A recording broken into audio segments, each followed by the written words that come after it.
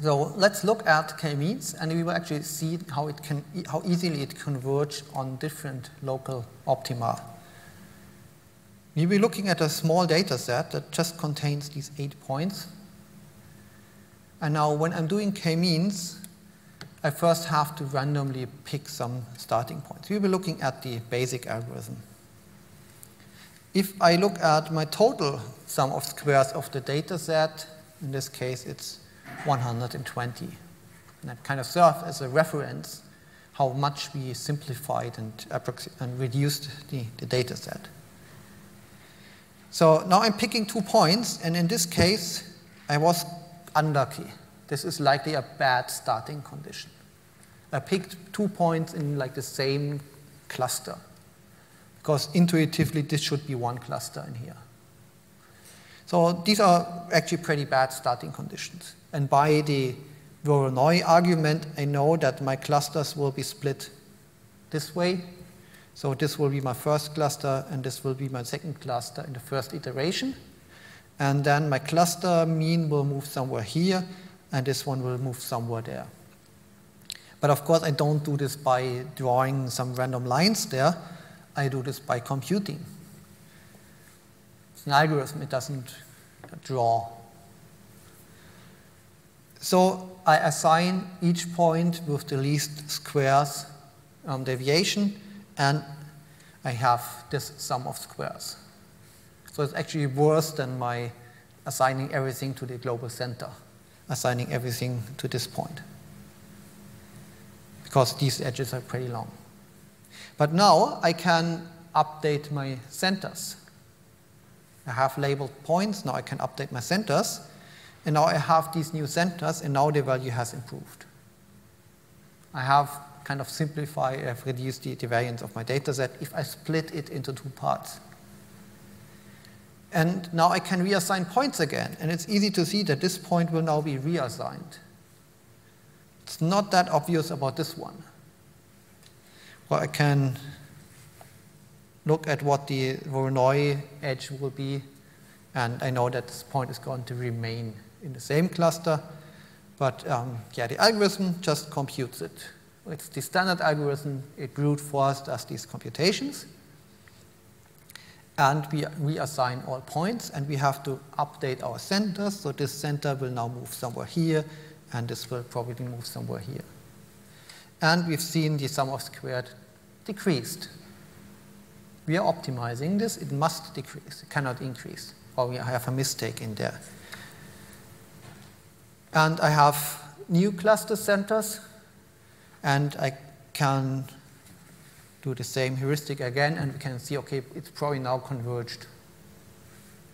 To verify this, we have to reassign all points, and we get the same labels.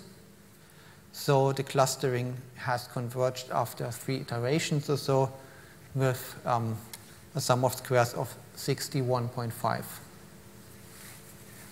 So let's restart. Let's do the same thing again. But this time we get to pick these 2 points as initial centers. And that's probably a better choice. Let's see if we can find a better solution. So every point is assigned to the nearest center. I'm updating my cluster centers. I'm assigning every point to the same center, and it's already converged. Same assignment, same centers, that's it. And now we have actually a better solution. But is this the best one? Maybe there's another solution on this data set. It's a tiny data set, but why should there only be 2 local optima? There could be more. So we can actually try the same thing once more. And this time I'm picking these 2 points, kind of like a farthest point type of heuristic. Let's see what happens. All the points are assigned to that top center. The one on the bottom remains unchanged. I'm updating my cluster centers, and it's easy to see that nothing will change. It converged.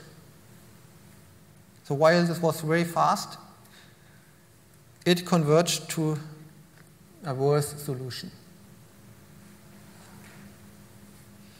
So even on this data set, we already have at least 3 local optima where the standard algorithm of k-means will not escape from. There's maybe one algorithm that might actually get out of some of them. And I can get quite some variation. So one was around the 60, one I think was 56, and one was 72. So the results can vary. But I can arguably choose the one with the lowest sum of squares, and on this data set it will also be the best solution. The second observation, and now we are looking at the larger data set, will be that initially things change fast, and eventually the changes become tiny. So I'm using a data set that I like to call the Mickey Mouse data set, because we have like the 2 ears and the head. Or we could add some nose in here and maybe some eyes, but that would make it even harder. It turns out that this is actually a pretty hard data set for quite some algorithms. It's nice if you do Gaussian modeling, but for other algorithms this is pretty tough because they are not very well separated. So we pick some random starting conditions. In this case, I think I used the random seed 0, but I was unlucky and I have 2 cluster centers nearby. Well, for educational purposes, I was lucky because it means it takes longer to converge. But from the quality of the solution, this was, of course, a bad starting point. And I've been drawing the Voronoi diagram, and now every point will be assigned to the nearest center. So that's the labels that we see, the colors. But now this center will have to move somewhere here, and this one will have to move somewhere here, of course, and this will probably move there. So I'm computing these arithmetic means. And if I would draw each step, there would easily be a mismatch. That the points, if the points are not relabeled, then they are not with the closest center and all of that. There's always something not matching in these pictures until you have converged, because otherwise it would have converged. So usually in the pictures that I'm showing right now, we have reassigned the points but not yet updated the cluster center. So what is kind of not matching is the position of the center. So the cluster edges have kind of moved. So this one has moved over here, and this one probably moved a bit over here. And the cluster centers have moved a bit in the direction that I expected them to move, and we are in the next iteration. And now this one will probably move over here. And this one will move further down, because some of the points here were green, and they became blue now. So the center has to move down. At the same time, some of these points here, they were blue before. Now they are red. So that is also pushing away the blue center. And instead, the red one will, this one will be moving further down here. And we do another iteration, and another iteration, and another iteration, and you can see that it moves towards what you would eventually expect as a reasonable solution on this data set. But in the last few slides, because I kind of turn off the swipe on the tablet, it's not that easy to see. But on these last iterations, only very little changed.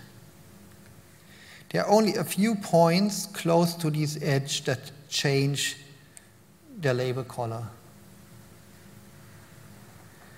And it's quite easy to see that computing the distances of these points is a total waste of effort.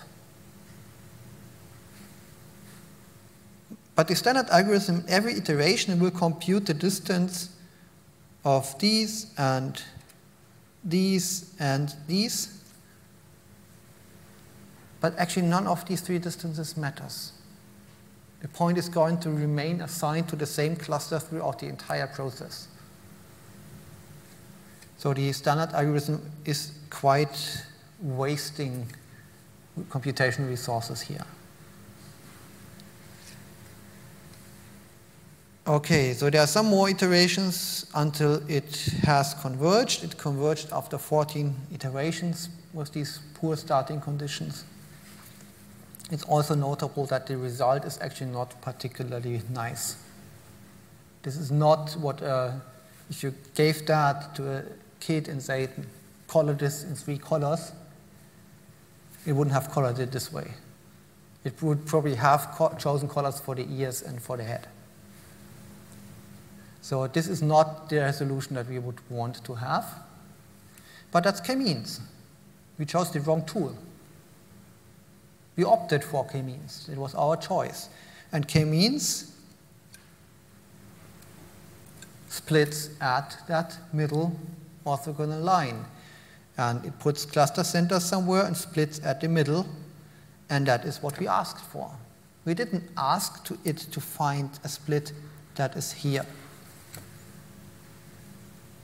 because that split would have a larger sum of squared errors. So it would be worse in our objective function. So doing this type of split would be wrong if this is our objective. And that's why we need to ask the right question. We need to decide whether we want sum of squares optimized. And on this data set, this is simply the wrong task. So we get a poor result.